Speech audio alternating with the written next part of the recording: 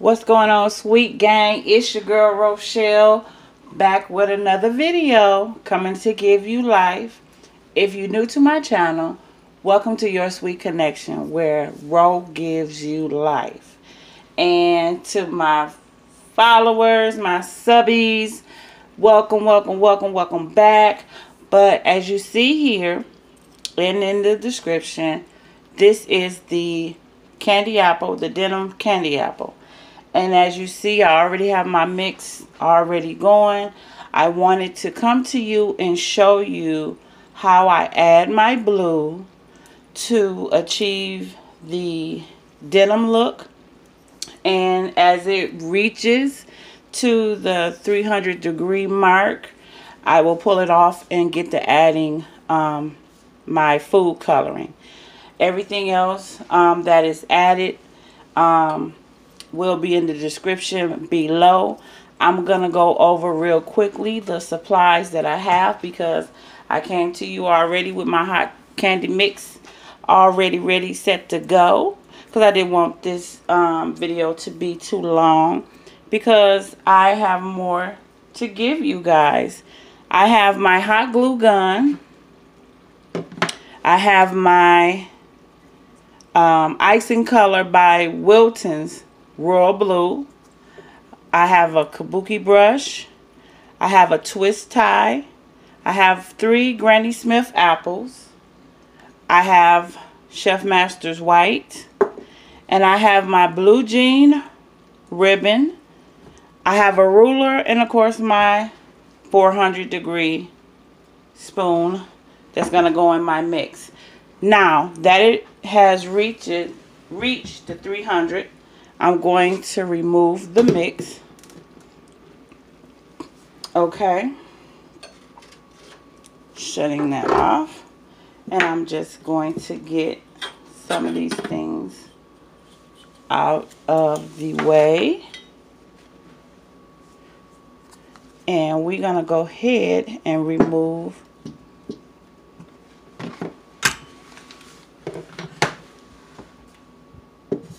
the thermometer. You want to take your thermometer and put it in a cup of cold water.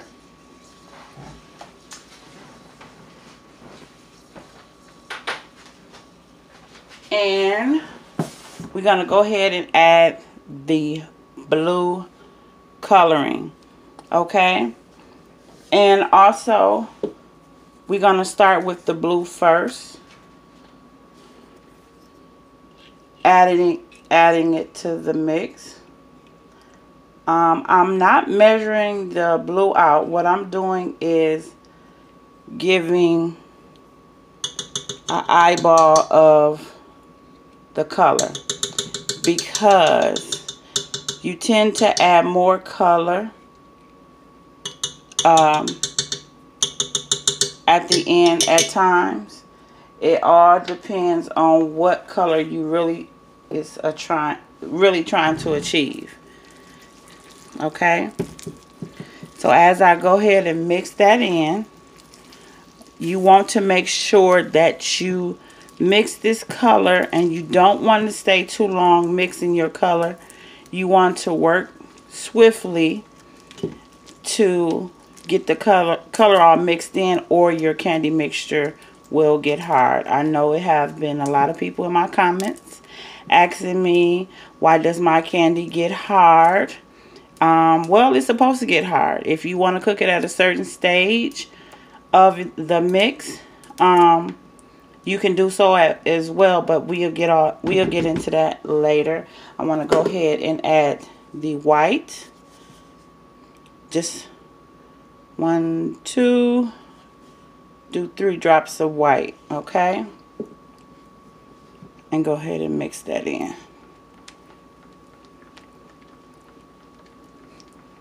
You want to mix well. Adding the white will bring out your color. If you don't add the white, your apples will be transparent, okay? That means you'll see right through your apple, okay? And I'm looking at my mixture. And I want to add a little bit more blue. Okay. I'm adding a little bit more blue because it looks a little bit transparent to me. And this is why I like to add my color at the end, because I can do this. Adding more at the end. Even if you cook the mixture with the color in it, it still is the same way. You just have to get comfortable enough. Adding 2 more drops of white. You have to get comfortable enough with your mixture when adding more color. Now, as you see here, my mixture is getting thick. Okay. Now, the mixture is getting thick. If you think your mixture is getting thick too quick, add it back to your stove, and just for a few minutes, as it thins out, when it starts to bubble or so, is when you want to remove it. So once I see some bubbles, I'll remove it, and then we're going to start dipping. Alright, so we are back, and we are going to start dipping our apples. So as I wipe one good last time, tilting your pot so that your candy mixture goes to the corner of your pot, holding your apple at an angle, mainly going towards the bottom, and just begin to turn. I like to make sure my candy is fully covered. Okay, that pretty blue. Letting the excess drip over. And when you're dipping apples, it doesn't take this long. I'm just being careful and showing you all the technique of how I dip my apples and how to achieve the fullness of your candy mixture. Okay. Almost lost the I almost lost the straw.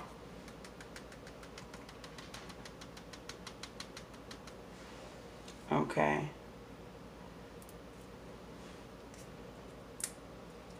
So make sure you be careful dipping your apples.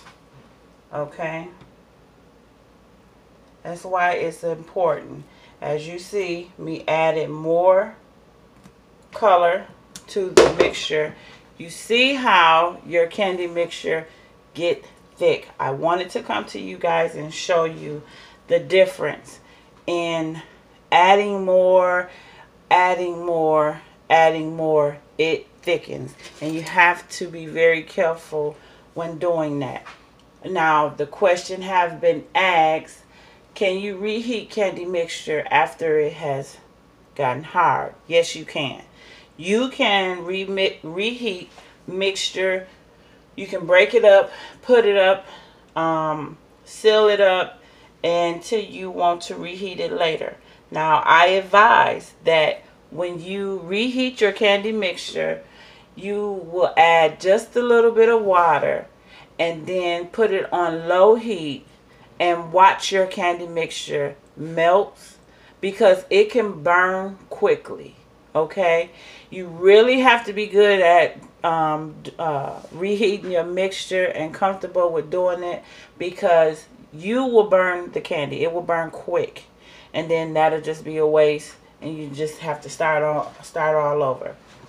So I just wanted to show to you and demonstrate to you the difference when dipping or adding more color. Even though I like to add color at the end, but I just demonstrated to you adding more and the thickness that it comes, because I had comments, why does my mixture get quick or hard? So you probably added too much color either in the beginning or at the end.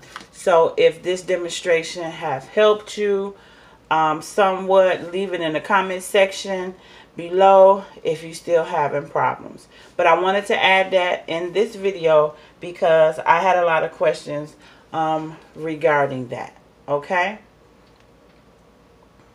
so, and we have, before I show you how to create the denim look, I want to show you guys another thing that have been asked over and over about how do I bag, or when do I bag after I dip my apples. I just got through dipping these, and I am going to demonstrate to you with the cellophane bag that you can dip your apples just a few minutes after you dip. I'm sorry, you can bag your apples just a few minutes after you dip them, okay? Dipping, going into the bag, as you see here. It's not sticky or anything like that. See that?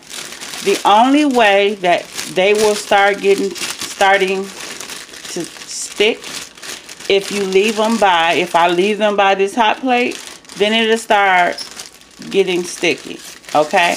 But that's not what I want to do. See? So adding them to, or bagging them, is fine. But what you want to do when you bag them, let them sit open overnight for just a few minutes. Put them in a nice cool area, and then begin to close them up and put them away. Nothing should go wrong with your apples. Just keep them away from the heat, or don't put them in the refrigerator. You put them in the refrigerator, then they will begin to stick. Okay? So let's get started on the denim look. I have me a napkin, paper towel, my kabuki brush, and my apple, and my white food coloring. Now what you want to do is take your kabuki brush and dab in the white. Okay, you want to dab on the napkin so you won't have that much white on your apple, and just begin to pat. And see here, I have too much already. Okay, and just dab around your apple. White, tap on your napkin, because you see how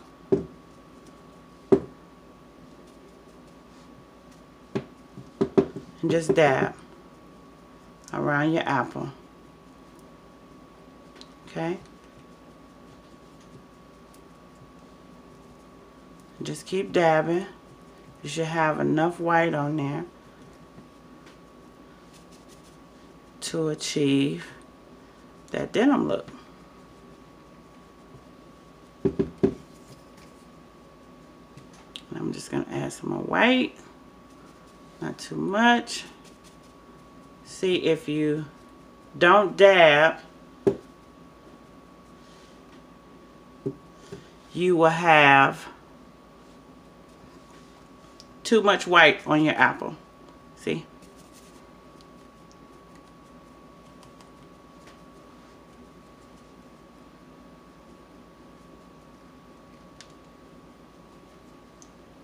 And that's how you achieve your denim.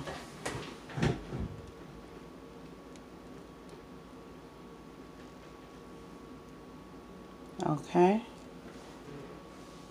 You want to let it dry, and again with the other apple, dab, and just begin to, and this, just like that. Okay. Now I would advise that you don't dab right away. Let them completely dry, and then begin to apply the white to your apple.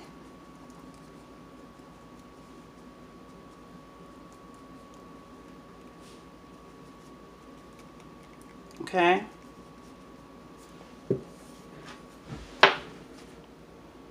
And that is how you achieve the denim look.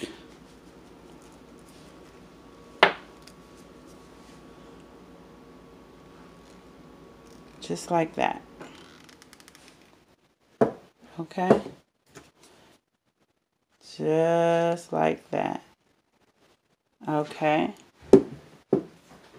Now that we have achieved the denim look, I will be back to show you how to do your denim bow.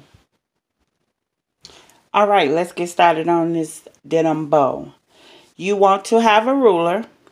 This ruler I got from the craft store. It's stainless steel, and you can get it from Michael's, or it is an 18-inch ruler. And you want to take your ribbon, lining it up at the 1 inch, and you want to measure out 25 inches long.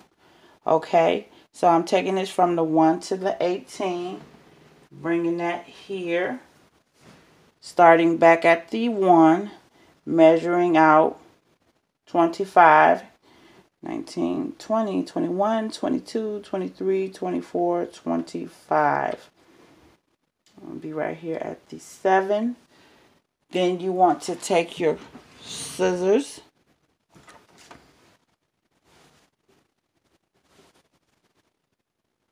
it may be a little longer, that's fine, and cut. Okay, this is real easy, real simple. Those that are in my baking group should know and have seen my demo, my bow demo. But you want to take, and here's your hands. This is simple.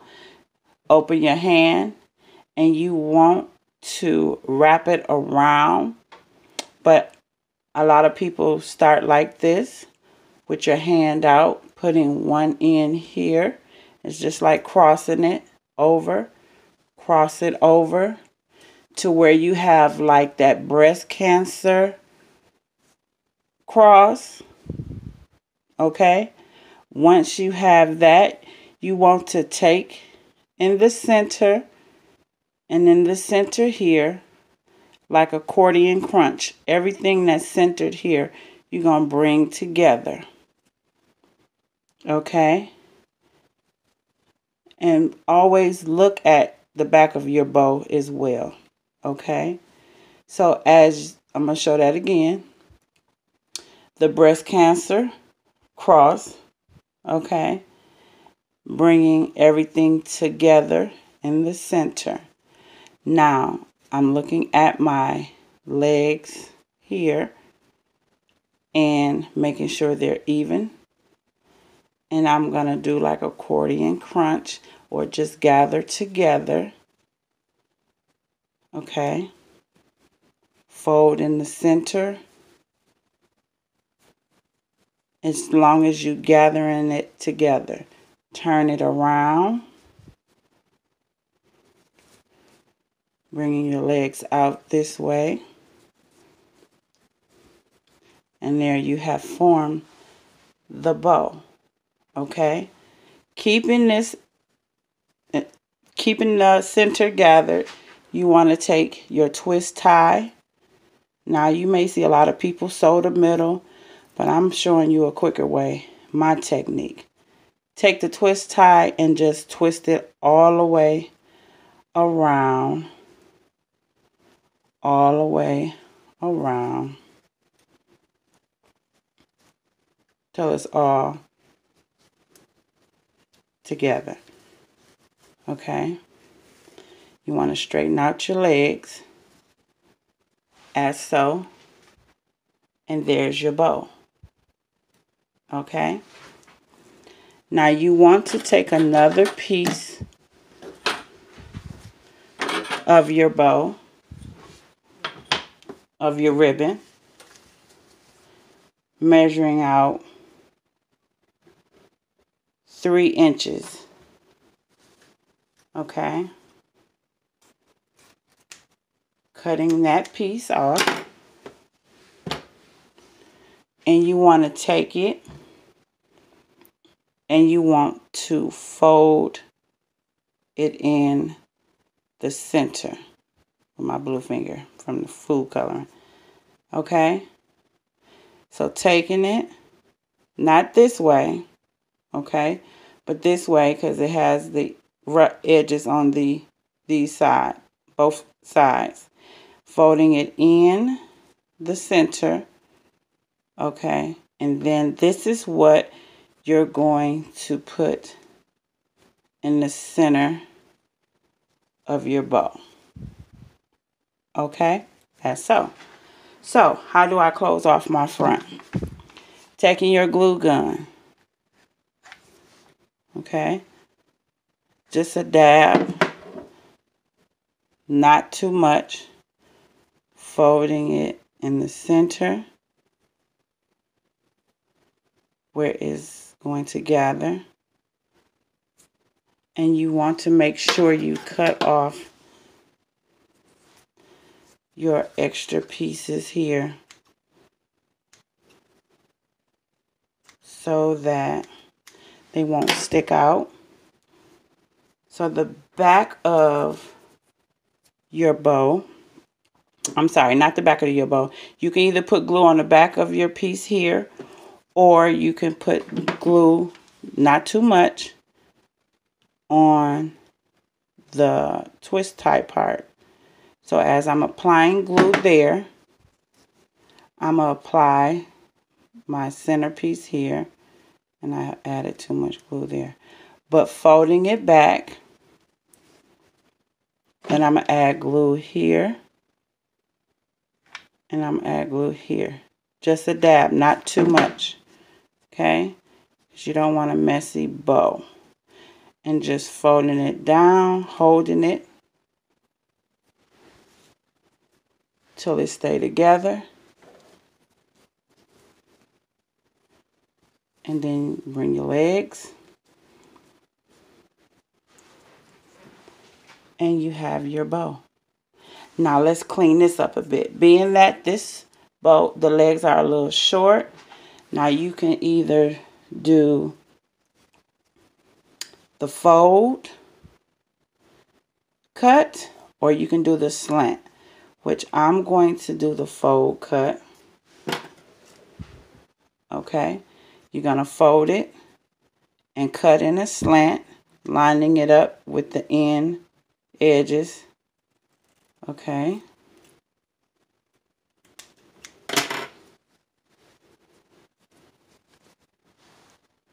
There you go.